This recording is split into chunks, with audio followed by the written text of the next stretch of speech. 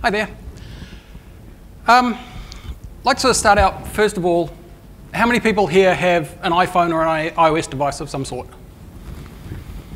Yep, that looks like about numbers I would expect. I don't have a very good throwing arm. How many people have an Android phone? All right, let's try baseball style, or softball style. Okay, how about a Windows phone, which I've seen, not as many as I thought actually. I've seen quite a lot around here compared to what I would have normally expected.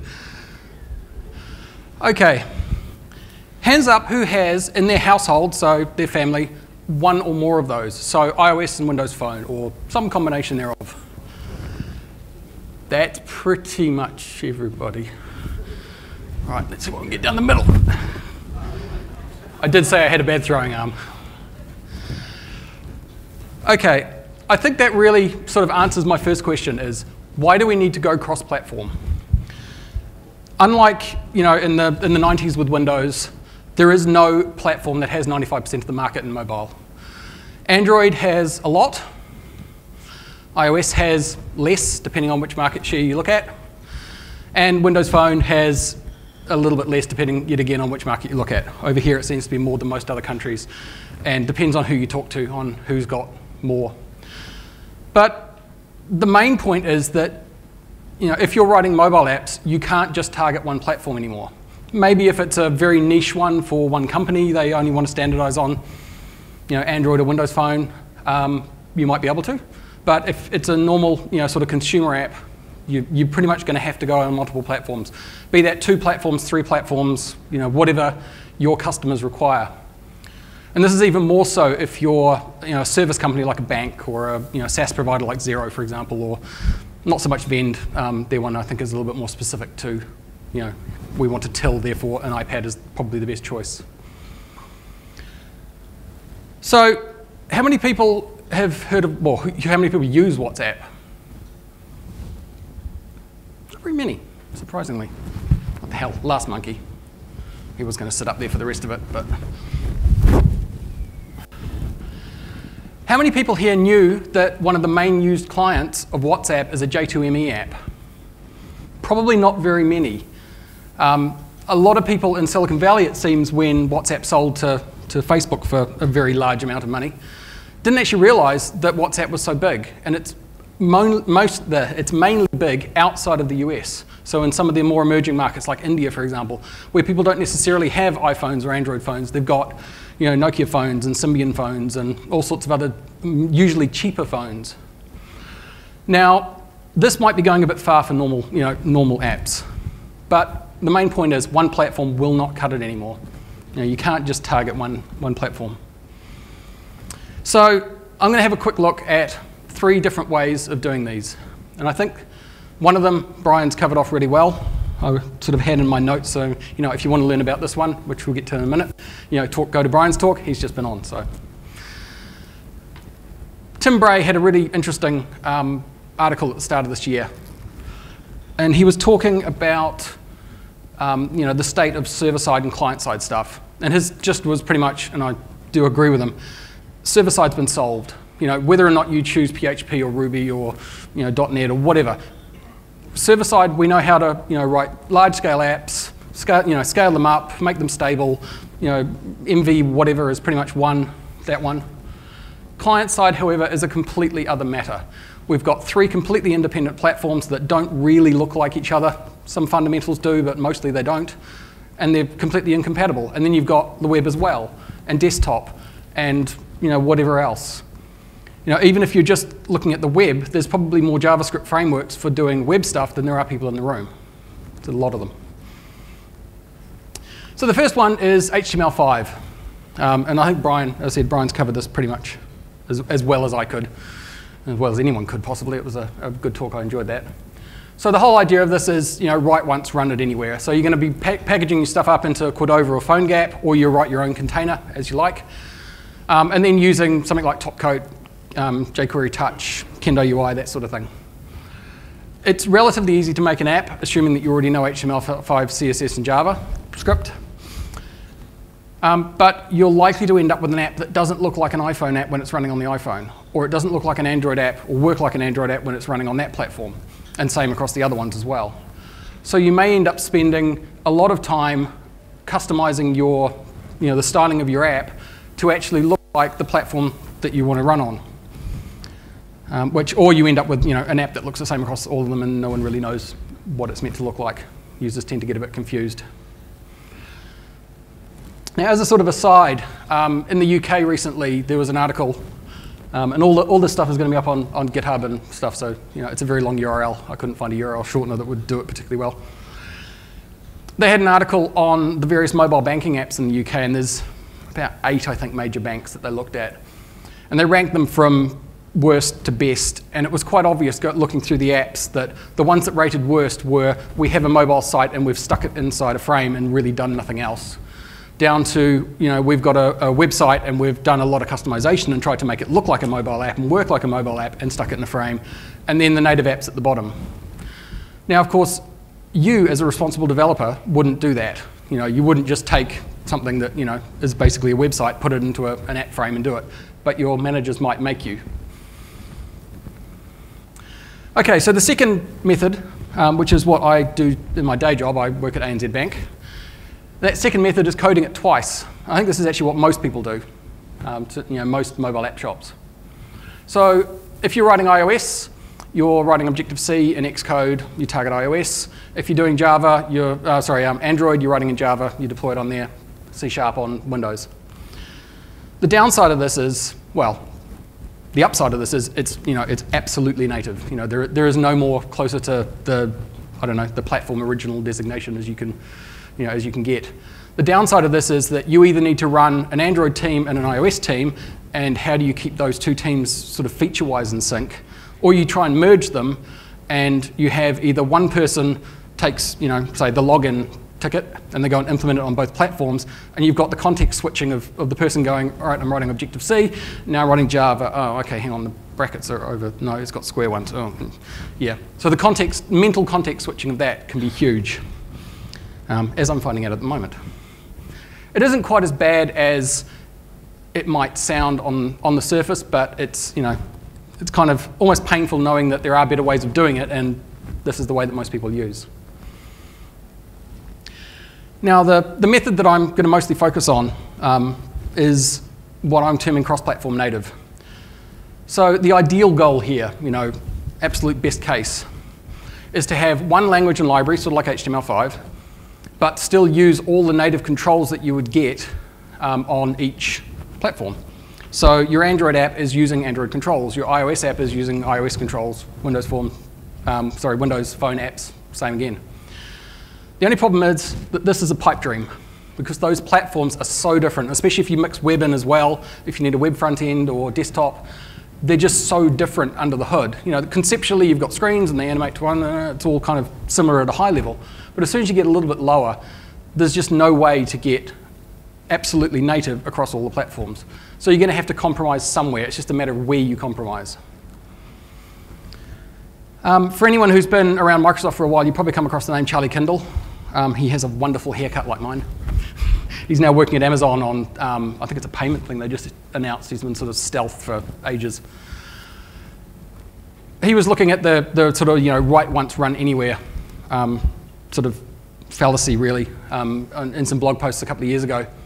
And he sort of came to the conclusion that the focus needs to be for apps and for websites as well, is making the user experience the best you possibly can, so as you're not compromising at that level, but you then try and share as much stuff between platforms and get happy developers as much as you can as well.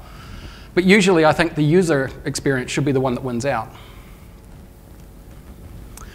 Okay, so I actually originally had this slide titled Delphi XE5, and that was even before I knew that Embarcadero were a sponsor.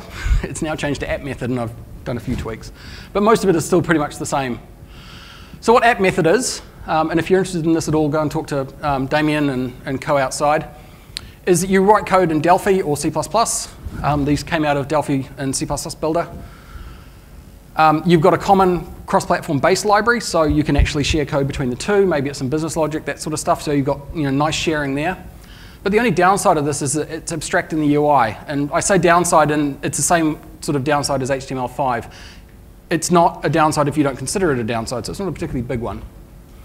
So they're abstracting the UI out. So you're using an app method button, not an Android button. It looks like an Android button, but it might not actually be an Android button under the hood. So maybe if Google decided to change the design language to make it look like iOS 7, which they're unlikely to do, obviously, you've got to wait for the people at App Method Embarcadero to port that over and make it look right. It's an interesting product, though, especially if you've got a sort of a legacy Delphi code base, and there's a lot of Delphi out there.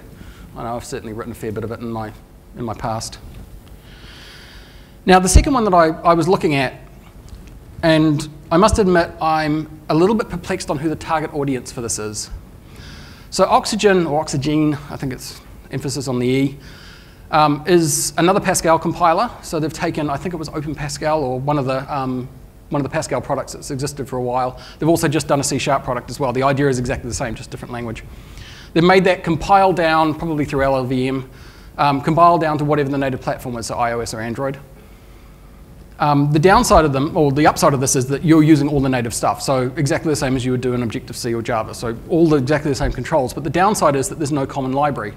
So you go off and write your Pascal app for iOS, and you go over to do it on Android, and you've basically got to write it again. The language is the same, but all the libraries, down to dictionaries and all the stuff that shouldn't be platform-specific is. And I believe they're starting to implement a cross-platform sort of library underneath with all the nice bits. But yeah, it's not there yet. The bit I don't really get with this is if you're a native developer, so Objective-C or Java, why would you use this over, why would you use Oxygen over this? It doesn't really make sense to me. You're not getting a lot of benefit. And if you're a C# developer, you can't use all the stuff you've developed previously or bring in PCLs or stuff from NuGet because it doesn't support all the base framework. So I don't get who the target market is. It is an option, though. Finally, and the one that I'm going to dig into most is the Xamarin tools. And Xamarin sort of allows you to use C#, F# or VB.NET. The VB.NET stuff's a little bit underbaked at the moment. It's only just come out. You still get access to the native platform. So you can call all the Objective-C functions, all the Android stuff, all the base class stuff that goes with either side. But you also get the .NET framework sort of tagged in the bottom. And a lot of that is not technically the .NET framework. It's the Mono framework. But it was designed to be a direct port. Although there's more and more stuff that Microsoft is opening up, like HTTP client and all that sort of thing. So you can actually use the same stuff as you would use on Windows, and actual same binaries. It's quite good. All they had to do was get legal to agree. So you're sharing common code, common platform independent stuff. You're just rewriting your UI. So keeping the user-facing stuff as specific to the platform and as native as possible while sharing all the sort of guts that your user doesn't really care about because they don't see it, but obviously it's the common stuff that works across platforms. Now, as I said before, it's based on Mono, which has been around for a long time. And a lot of the guys working at Xamarin are the same people that have been developing Mono for the past 14 odd years, 12 years, somewhere around there. So it's actually quite funny looking at a few people's LinkedIn profiles, and you just sort of bring Miguel's up the side, and then some of the other kernel hackers, and they've all pretty much worked at the same place. So what you're actually writing here, or what you're writing in, is Xamarin Studio or Visual Studio. They've just done a port over, no, not a port, a version that runs in that, but you're still using some of the native tools. So you're still using Xcode if you want to build UIs and stuff in there. So it's a little bit of a split, and you still need a Mac to do iOS stuff. Now, one big difference between these two platforms, between the iOS and the Android one, as it says up there, the iOS one doesn't have a JIT, and it's not a runtime per se. It's an ahead-of-time compile, so it's sort of like the JIT, but it's done at compile time. Whereas the Android one is a full Mono virtual machine. You've got all the functionality pretty much that Mono has.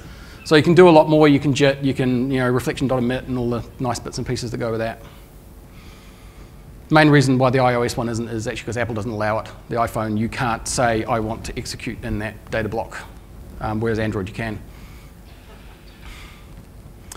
Okay, so one way to think of this is if you look at the normal iOS stack and just pluck out Objective-C, just the language, not all the frameworks, not all of CocoaTouch, and just replace that with C#. So that's also the same as what the Oxygen one does. take the Android stack, pull out Java, just the language, not the java.star, and just chuck in C# there. But also chuck in the rest of the .NET framework as well. So you've got all of that massive library of common stuff. And you generally end up with applications that look roughly like this in architecture terms. So at the top, you've got your sort of platform-specific stuff, and all of this is C# sort of top to bottom. You can pull in Java or Objective-C stuff if you want, but if you don't want to, it's C# from top to bottom. So you've got your user interface and all your application layer bits and stuff that's talking to, I don't know, accelerometers and the GPS and all that sort of stuff at the top. But all your business layer stuff, like talking to the database and going out to making network calls and all that sort of thing, that's all common between the applications. So an obvious next question is, how much can we actually reuse, given that in this case reuse is one of the main motivations? How much code can I have on both platforms? And the answer, of course, as in any software, is it depends. How long is a piece of string? One application one guy that publishes pretty much all his stats is a guy called Frank Kruger. And one of his applications, and we'll look at this other one in a minute, is called iCircuit, which is a real-time circuit simulator. So for all you sort of electronics type people, and I imagine there's going to be a few more of those given that there's those Funduino things in there, so everybody gets to tweak around with it a bit more, which will be fun. Actually, I think I can see someone's lights flashing over there from that. So you put diodes and resistors and whatever else on, you wire it up to oscilloscopes, and it does it with sort of millisecond precision. It's quite an impressive app. But he's getting sort of 70 to 90% reuse across platforms. iOS being the lower end of that, mostly because that was where he was making most of his money. That was the App Store that, he released this probably 4 years ago when the App Store was still a particularly viable business. It's not really anymore. But he put a lot more effort into that platform, so there's a lot more platform-specific code on that one. Whereas the other ones, the green blocks are actually the same amount of code, the same number of lines of code. It's just a matter of you shrink it based on the total lines of code for that platform. Now, his other app is one called Calca. Well, one of his other apps. He's got quite a number of them. And Calca is sort of a symbolic text editor. So you can think of Notepad with Markdown capabilities mashed up with Wolfram Alpha. It's an interesting app, very useful if this is something that you need. So you can sort of write, as you can hopefully see up there, write some description of Shannon's entropy equation, which is something that goes way over my head, but I can read roughly what it's doing. And then you can put an equation in there and do the right little symbol and it'll solve it for you. So as you can probably guess, a lot of this is back-end processing. So there's full parsing of all this text. There's the bit that actually goes off and solves the equations for you, and there's a lot of stuff that is not platform dependent in this. So you can see the sort of numbers that he's getting, 75 to 95%. And the main differences between the three platforms is that Windows and OS X both have sort of a document model. You can pretty much go file, new, thing that looks like Notepad. OS X has even more stuff, sort of boilerplate, that comes out of it. So he has to actually do even less work. Whereas iOS has pretty much none of that. You've got a text view, but that's about it. You've still got to do all the saving dialogues and pushing it to iCloud or whatever else he's doing. Another project that's kind of interesting to look at if you want to have a look at different places or different ways of doing these, there's a project called Property Cross. And you can think of Property Cross as sort of like Trade Me Property, like a Trade Me Property app. So you can search for, I want a 2-bedroom house in so-and-so area. Probably a good idea to have at least some idea of London places, because this is based on UK data. And you can get a list back and drill into a house and look through the photos and all that sort of thing. But it's been implemented in a whole bunch of different cross-platform tools. So there's a Kendo UI one and a Accenture one, and I don't recall seeing a Topcoat one, but there probably is. And all the Xamarin stuff, native ones. I think Delphi is up there recently, although I haven't seen the other one up there, probably because it was only released in the last few days. But anyway, there's lots of them, but they're also generally implemented by people who know the platform. So it'll be a developer evangelist from Embarcadero, or it'll be someone who's worked with one of these other platforms a lot. So you're not getting someone who's, it's my first project and they're trying to implement this and all the cruft that would go with that. These are generally done by people who know their own platform and are just re-implementing the idea in the app. So that's all up on, it's on propertycross.com, but it all links off to GitHub. So some of the strategies that we've got for building apps.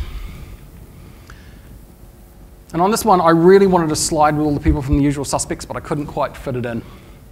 So you've got all the usual ways of building applications, especially building .NET applications. So we've got inversion of control is very important if you're doing a cross-platform app. Dependency injection is another one, because you can, if you control your dependency injection from the top level, you can inject, for example, an Android version of some interface versus an iOS version. And then the code at the bottom doesn't really care, it just has an interface to talk to. Messaging is another important one, because on mobile platforms, asynchronous stuff is very important, because you need to get off the UI thread as much as possible, or else your application just kind of stutters along, which is never good. Strangely enough, actually, the Google Hangouts app on iOS is really bad for that. You know, you go and type something, and if someone else sends a message in, the whole thing just locks up and judders, which is surprising, because Google's apps are usually really good. Separation of concerns and doing your apps in layers, which is pretty standard these days, I think, is important, as is test-driven development, because you know, it may be slightly a religious argument, but test-driven development, I think, is important in pretty much whatever you're doing, at least having tests, a test suite. And the Xamarin stuff ships with both NUnit Lite, which runs on the device, so you kind of boot it up with your stuff in it, and you can run your tests or have it automated. Or you can just use full NUnit or XUnit or whatever one you want to on the desktop, which tends to be what I do. I target, if I'm going to target 2 platforms, I'll target 3. So iOS, Android, and full framework tests. So I treat my tests as another platform.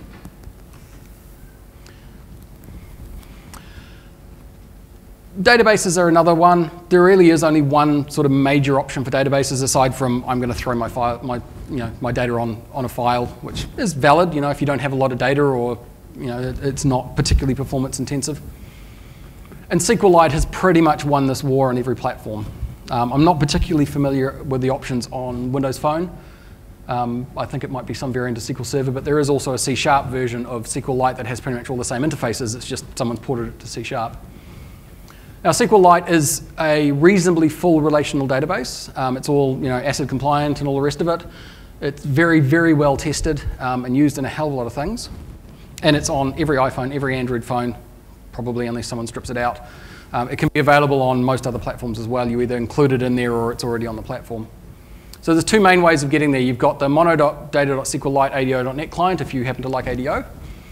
Or my preferred way is to use SQLite.net, which is a wrapper, again by Frank Kruger, who was doing Calca and stuff before. And that's a really basic object relational mapping tool. So it's not like in Hibernate or something like that, where you sort of start at customer and you end up with this massive object graph that may or may not be lazy loaded. It's just, I've got a row in a database and I want that in an object, or I've got an object and I want that as a row in a database, vice versa, or lists of them, or whatever. But what it lacks in sort of object graph management, it makes up for in speed. So you can load thousands of rows into an object in a couple of milliseconds. It's very, very fast and very useful. For anyone who's used SourceGear Vault in the past, back when Visual Source Safe was still a thing, I think pretty much everyone's probably migrated off to Git, but for those who can remember back far enough, Zoomero is a product from the same people that did that. And what Zoomero does is it mostly just manages your SQLite database, so it's actually independent of what you use. You could use anything that talks to SQLite at the other side. And it'll sync up with SQL Server, so you can move data backwards and forwards and do all the conflict resolution, that sort of thing. It's quite handy, though. Akavatch, which I probably just mispronounced, is another one from Paul Betts at GitHub. And I think they use it internally in quite a few places at like the GitHub for Windows client and stuff like that. That's more of a key value store. So I've downloaded an image from a URL. I'm going to stick that as a key value pair in there. And that can either persist, I think it's in memory on disk, or you can backend it onto SQLite again, which is quite handy if you want it persistent for a lot longer. And you can throw anything in there. It's just it's a binary blob. The last one down the bottom is Couchbase for .NET, which Xamarin have actually just put into the .NET Foundation, I think they're calling it. It's some new organization that Microsoft and a bunch of other people are doing, and everyone's sort of contributing stuff, and I have no idea if they just go there to die or not, because it only got announced yesterday. So Couchbase is a large NoSQL database, so it runs large sort of clusters of it, and the last time I really came across it in production was at the BBC, so you can get the idea of the sort of size that this thing can go to. But Couchbase Lite and Couchbase for .NET is one that runs on phones, on devices, but you're still querying it natively. So if you're using the Objective-C version, you're doing MapReduce because it's a NoSQL database, so chances are you're doing MapReduce. You're doing MapReduce in some sort of Objective-C syntax. If you're doing it on Android, it's some sort of Java syntax. The one that's ported to .NET, it's probably Link because that does MapReduce really well. Its other main sort of claim to fame is if you've got a back-end Couchbase database, it does syncing between there. So maybe someone else has modified one little part of your object graph of the document that you're looking at, and you've done another one, it'll automatically handle the merging and that sort of thing. It's quite a nice little product, I think. I think I'd probably use it locally rather than having the remote server, but that's an option that's there.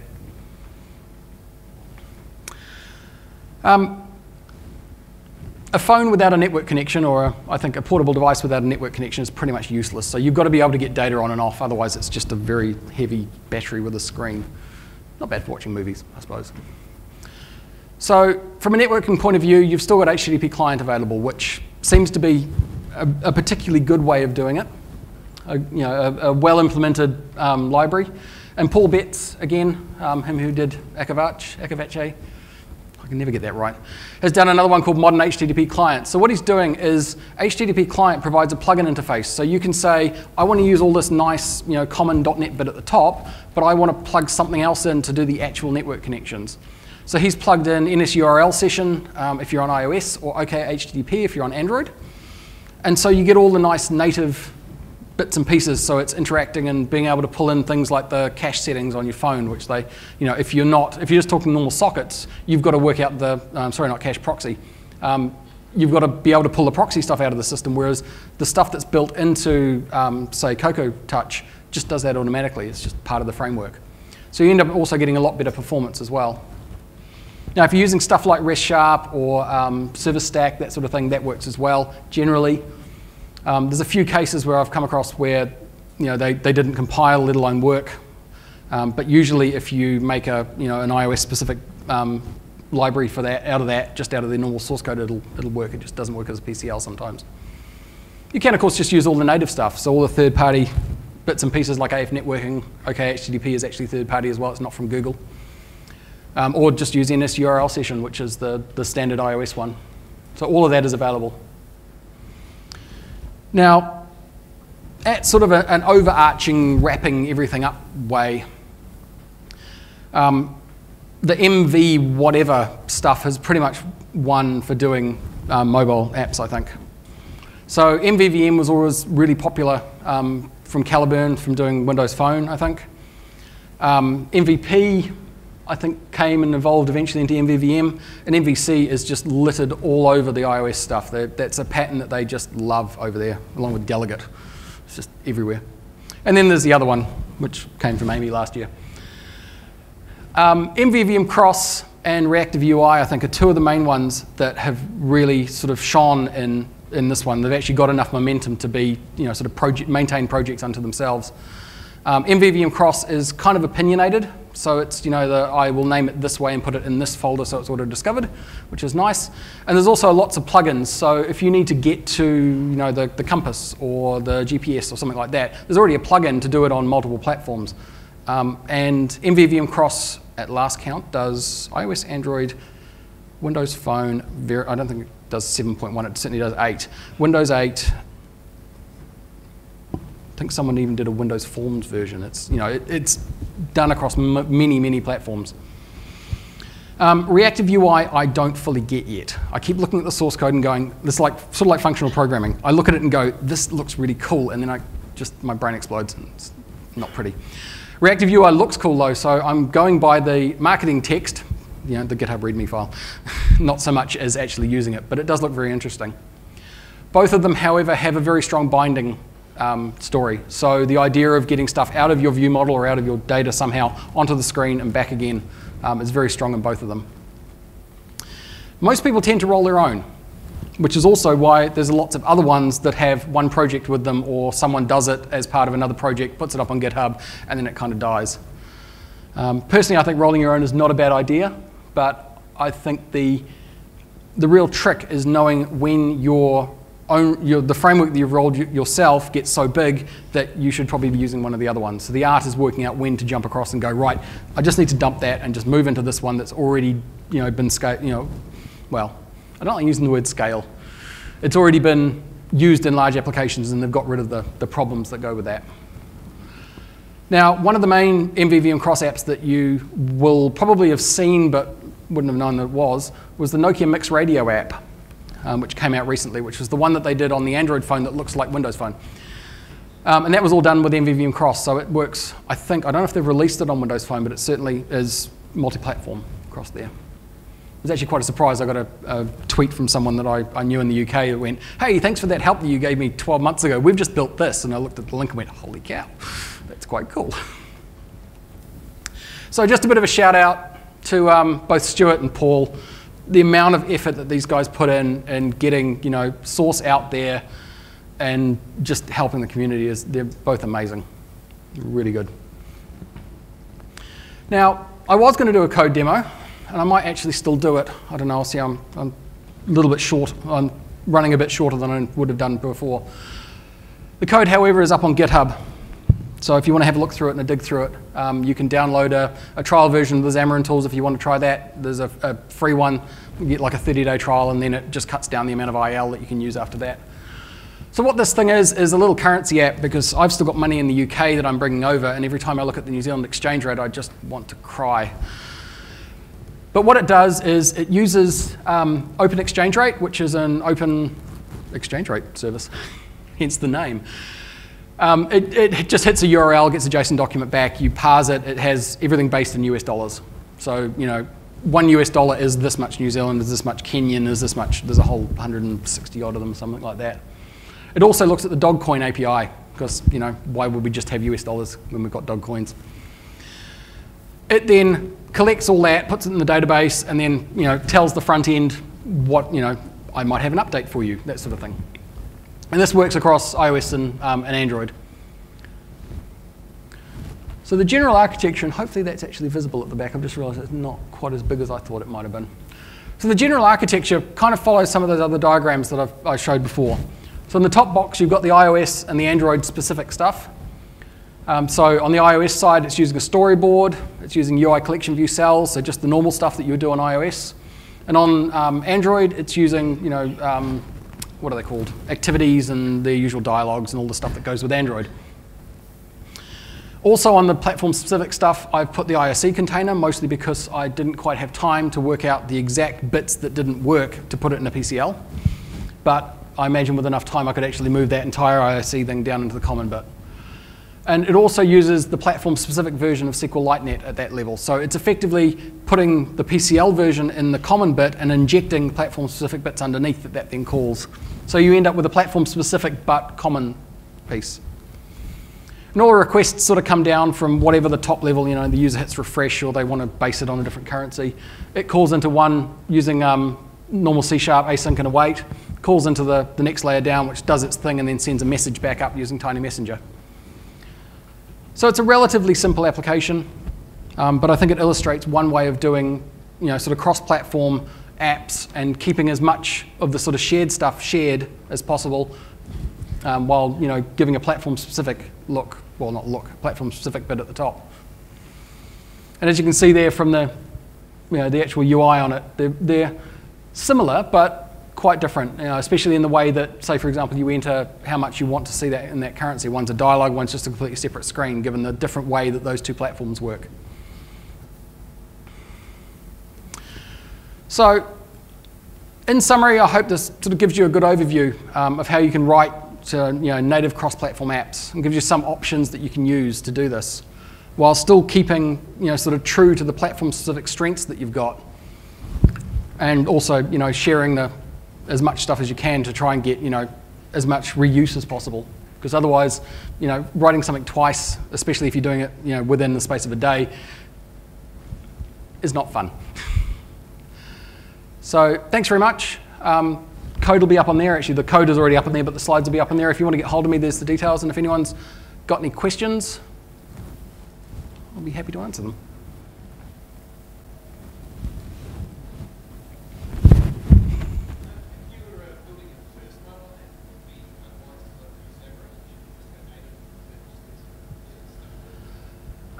Or the question was, if you're building your first mobile app, would it be unwise to go with Xamarin rather than native? I would say it depends. If you have in-house experience of Java or Objective-C, I would contemplate going that way on a single platform, if you're only targeting one platform. If you're targeting multiple platforms, I'd just go straight in and use the Xamarin stuff. If you've got in-house experience of C# and no mobile experience, I'd probably jump in straight into the Xamarin stuff, because that's one less thing that your developers are going to have to learn. They already know the language and all the framework. They've just got to learn the mobile stuff on top, rather than learning Objective-C and Java and the frameworks and the mobile-specific stuff. So, yeah, I think the harder question, and maybe it'll come up, is if you've already got both, what do you do at that point? There are some tools around to take Java code and port it directly to C#, so I think it's called Sharpen, which is what was used on Couchbase Lite, Couchbase.net, Couchbase Lite.net. But yeah, there isn't really one other than that.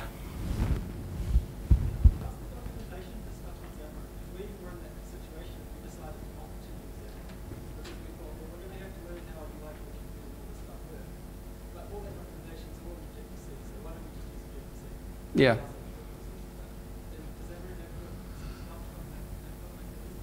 Okay. Yeah, the question is, what's the documentation like on the Xamarin side, rather than, if it's all in Objective-C, why not write it in Objective-C, if all the examples are in there.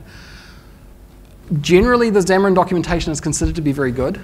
I kind of learnt most of it when the documentation wasn't there. It was sort of before they even had a documentation team.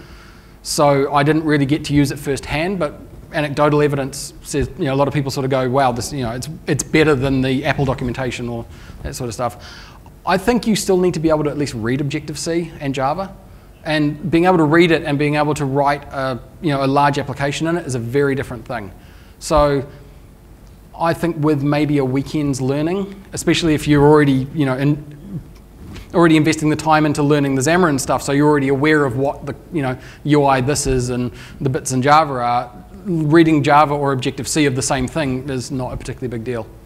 The only downside is that if you find a nice block of code and you just want to reuse it, as a lot of people do, but may not emit off Stack Overflow, you can't just copy and paste it. You've got to rewrite it. But in a lot of cases, I'm actually surprised there isn't an Objective-C to C# conversion, because there's not a hell of a difference. It's going to run into some problems that don't exist on one or the other platform, but I think it wouldn't do too hard to convert, which is what they've done with Sharpen. It sort of compiles Java down, I think, and then spits out C# out the other side. Would you recommend Xamarin for 2D game development? I would say yes. I'm not a game developer, so I'm not that familiar with it. If you're just writing on iOS, you've got access to all the Sprite Kit and Cocos 2D and all that sort of stuff. You can definitely do it.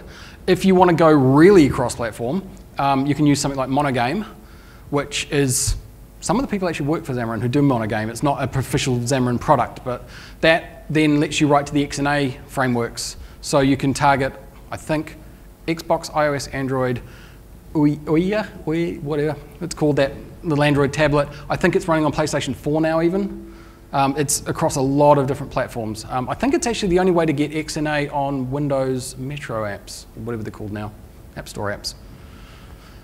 Performance-wise, absolutely. Yep, definitely. I think it's generally at any point in time, like 80% of the top 100 games are written in Unity, and Unity runs on Mono. So while they forked a lot earlier, the whole principle of Unity is exactly the same. It's the Mono runtime that does ahead of time compiling, and then they've built all their, all the massive game stack on top of it. But the principle is the same. You pretty much the same idea, but with a different focus. So yes, definitely possible to do. There was a game recently called Bastion. I don't know if you saw that. Yeah, that was all done in XNA and C#, and then I think they ported it in like a weekend or something to about 4 other platforms. There's a bit of stability stuff after that, but it was very, very easy to port. Yep. Any other questions? You mentioned about needing to still do the apps development, but you mentioned some of the studios, so can you go into what that is, like what studios are? Yep. If you're doing Android, you can do it all on Windows. So all on Windows and Visual Studio. So there's, the Android SDK works across every platform. There's no limitation on where you can run it. If you want to do iOS, you have to, I think, use the Xcode build chain to do some of the signing and a few other bits and pieces. And there possibly are ways around that, but Xamarin have gone down the route of you need the Apple SDK. I think it was possibly because at that time that Apple got really unhappy with Adobe, and they said, thou shalt not use other tools. And so Xamarin went, right, well, we're just going to rely on Xcode, and then it makes it really hard for them to eliminate them. But if you want to use Visual Studio, which you can, and a lot of people love Visual Studio. I used to be one of them. I don't like it quite as much now, but that's more from not using it than anything. You can run generally, and the actual machine split doesn't really matter, but most people will have a Mac. Underneath, they've got all the Xcode stuff, and a part of Xamarin iOS running on there is basically a build server. And in a virtual machine, they've got Visual Studio running. They're writing code in there. When they go build, it then calls over the network, does the build for them, and returns it back. So you can have the simulator floating over as you can normally in a virtual machine. I saw a shot of Miguel's talk at Build, which finished about half an hour ago, showing Visual Studio with the full storyboard designer in it, which they didn't have up until about 2 hours ago. So normally what you do is you'll be in Xamarin Studio, type, I want to edit a storyboard. And what a storyboard is a bunch of basically of views. So it might be, anything, a navigation controller. But then you can also do the linking between them. So when you hit this button, it automatically pushes that thing on. So if you've used an iOS phone, normal sort of animations.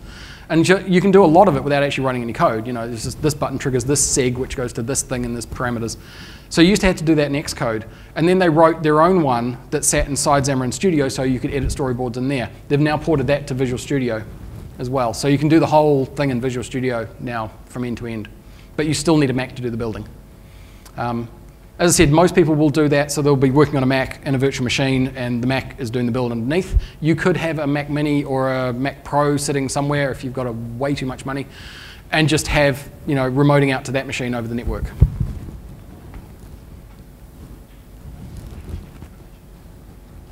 Any other questions? Okay, thank you very much. If anyone wants a C# t-shirt, there's a bunch in different sizes up here. As worn by lots of people at Build, apparently. There's also one women's Xamarin t-shirt on the end. I'm guessing that they thought that the numbers were kind of what a normal conference is, which is very few women, and I'm very happy to see a lot more women here than normal, most other conferences, which is great. But there is one on the end if there's anyone who wants them. So thank you.